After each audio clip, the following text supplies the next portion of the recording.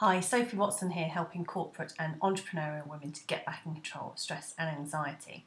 Today I wanted to talk to you about responsibility. Now, do you feel that your life isn't where you actually want it to be? And who do you feel is responsible for that? Who do you feel is responsible for your happiness or for you being unhappy? Who do you feel is responsible for you not progressing to where you really want to be? At the end of the day, it's actually you. So it's all down to ourselves to take responsibility for everything in our lives. We need to take responsibility for our own happiness. We can't place that on somebody else. We can't place that on a relationship, that other person has to make us happy. It's not going to happen. It won't work. That is not a good enough relationship. Always depending on somebody else to make you happy. Your happiness is actually your responsibility. So if you want to be happy, you need to work on yourself first and foremost. So that's having a look at the wider things in life. That's having a look at every area in your life. So what areas of your life are you maybe not happy with? Is it your relationships? Is it where you live? Is it your job? Is it your health? Now we can all understand that our health is actually our own responsibility, because that's how we feel inside. What we eat is our responsibility. What we ingest into our body is our responsibility. If we smoke, it's our responsibility to give up if it's having a detrimental effect on our health, which it can do. So have a think about that. What are you currently doing that you're not happy with? Nobody can change it but you, so it is your responsibility to change that.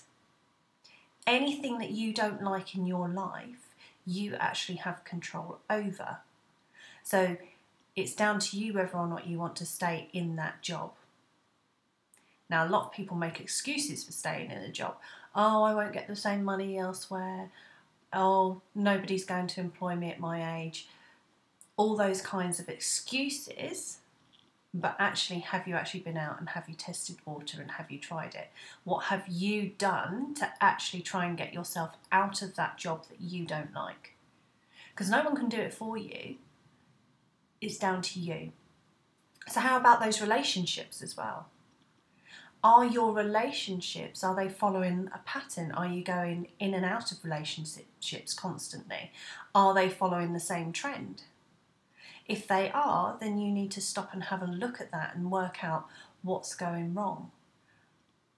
Why are all these relationships going wrong? It's your responsibility to look at that. It's not somebody else's responsibility to make you happy. Get happy first, and then you'll find the right relationships for you.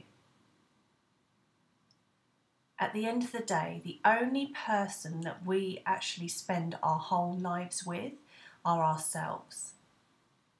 So you have to become your own best friend. It's your responsibility to look after yourself, not somebody else's. I'll leave you with that thought.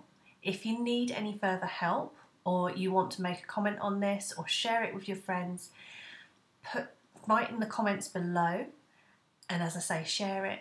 And let's see what comes out of this, because it's really interesting to see who actually feels that they are responsible for their own lives and who feels that they're not. So leave a comment and I'll see you all soon. I hope you find those tips helpful. Now, if you are a woman working in the corporate or entrepreneurial world and you would like a bit of help to get back in control of stress and anxiety, then please head along to my website On there, you can register for a free session with myself. You just need to complete the box on the home page, submit your details, and Rachel, who is my diary manager, or myself will be in contact with you as soon as possible to book you in. Now, the session's an hour long and it can be via Skype or in person. So it doesn't matter where you are in the world, we can do this session. So just go along, complete your details and submit it, and I'll be in contact with you as soon as possible. The website you need to visit is www.sophiewatson-therapy.com.